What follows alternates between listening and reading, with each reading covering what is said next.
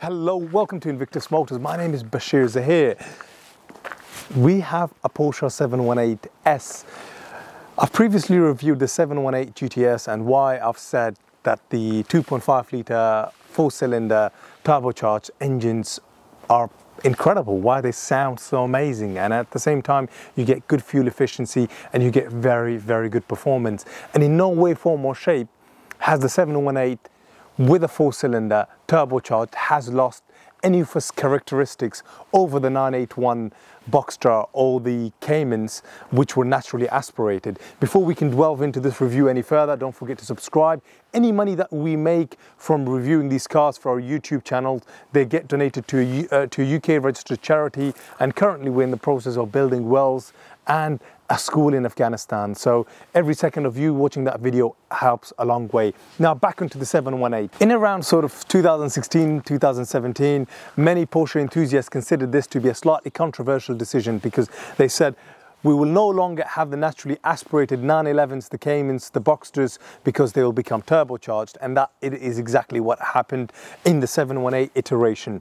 This now has a 2.5 litre engine, which is turbocharged, 4-cylinder. Of course, it's a flat 6 Boxer engine, and the turbocharged means from a bhp point of view, you're looking at 345 bhp and 420 newton meters of torque. 420 newton meters of torque is what you would normally get in a 911 991 Carrera S, so very good performance. And in terms of the 0 to 60 numbers, you're looking at 4.4 seconds in a 0 to 60 miles per hour. And in terms of the top speed, you're looking at well into the 180 miles per hour.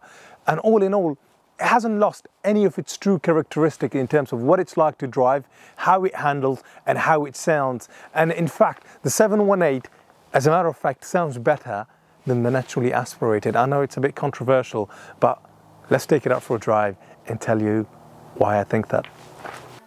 What I love about the test drive part of it is the drone following us. And at the same time, if you want to get good quality sound out of the exhaust, you must have the microphone at the back right near the exhaust. And also, because the engine sounds so good on the 718, you almost get a bit of a situation where the sound is a bit too good, purely because the sound is just too grunty. It just rumbles so well that the microphone is just, I mean, it's overbearing for the microphone.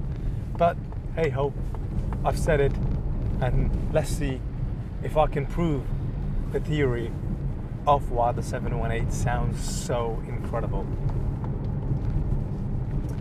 I mean, to recap,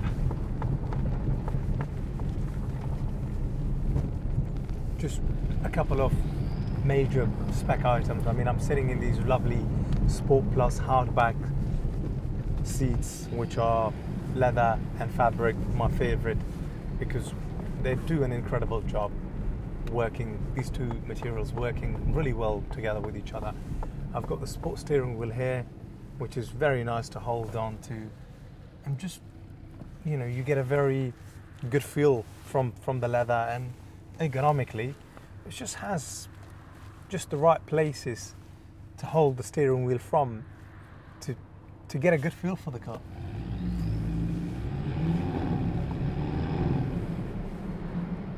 Now, in terms of responsiveness, obviously 718 with a 2.5 litre engine, they're turbocharged, you get that bit more responsiveness, especially in the lower gears. And it's not disappointing in any way, form or shape either in the higher gears, because the naturally aspirated engines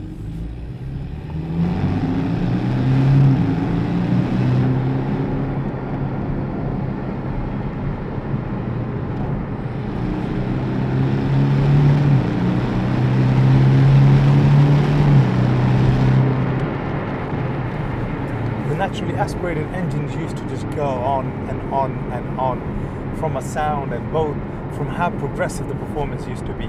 But that is in no way, form or shape compromised by the fact that these are now turbocharged, because they're equally as good, if not better, because clearly it's an evolution of how far those engines were stretched and, you know, how wide they could go in terms of making those liners and just the engine block. And in terms of optimization, I almost feel as if, you know, they did the best they could. And if you wanted anything better from the last of the naturally aspirated 981s or the 911s, you needed to then go away and buy a GT4 product. And in terms of the 718 GT4 4-litre engine, I mean, you're looking at big money. You know, you're looking at least in the mid £80,000, which is big money. Or the GTS, or the 911 GT3s, or you know, the GT3 RSs, whatever they may be. This is in that affordable Porsche category, where you want a car that sounds good, a car that handles well, and a car that does all the jobs in the modern day and age that a Porsche should do. And something that is an absolutely must is obviously having the upgraded entertainment, upgraded PCM there. I mean, this is now has Apple CarPlay. The 981, which is the previous generation Boxster and Caymans, unfortunately were very outdated PCMs. And I think many of us out there had to simply change them just to make them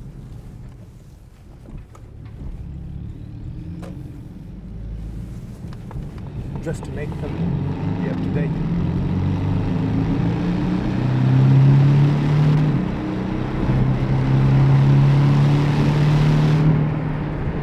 And guess what? This sound is just from the normal standard comfort settings.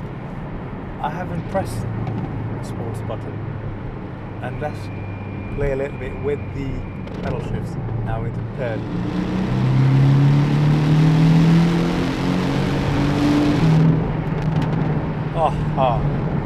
Just a very crisp, clear sound and very linear, progressive performance. And this handling isn't just something.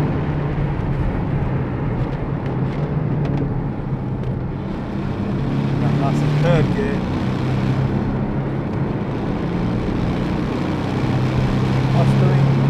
Pretty good speeds, and it handles like a just sublime performance. And just to recap one more time, the performance numbers are 345 bhp, 420 newton meters of torque, 0 to 62 miles per hour in 4.4 seconds. The top speed is precisely 177 miles per hour, and in terms of a combined MPG, it's approximately, from memory, it was in the mid-30s, and the motorway MPG went into sort of mid-40s. So all in all, this is a phenomenal package from a performance car that you can get, especially from a very driver-focused Porsche. So I hope I've convinced you to go out and buy this. It's so addictive. That sound is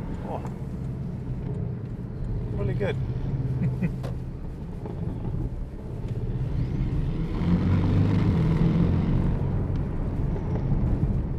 And above all, if you're somebody that wants something to daily, something practical, this has 2 boot spaces. How many cars out there has 2 boot spaces? And it's got plenty of leg room here in the driver's seat or in the passenger seat. Even if you're 6'3" or 6'4", it will fit you in with no problem. And let's now stop and talk a little bit more about what the exterior and interior spec of this 718 is made of.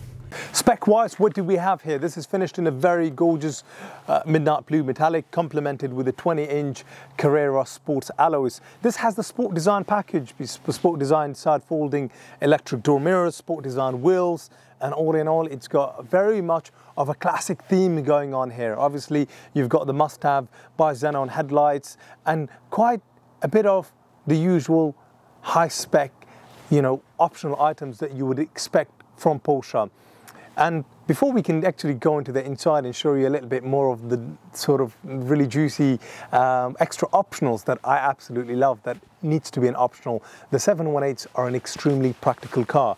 You actually have a front, just like the Caymans and the Boxsters that go as far as 1997, you've got a front boot space, very spacious, and to make things even better, on the Cayman and the Boxsters, you've got boot space at the back. In the Caymans, because it's a mid-engine and you've got this glass at the back with a hard top, you, as a matter of fact, has a bit more space.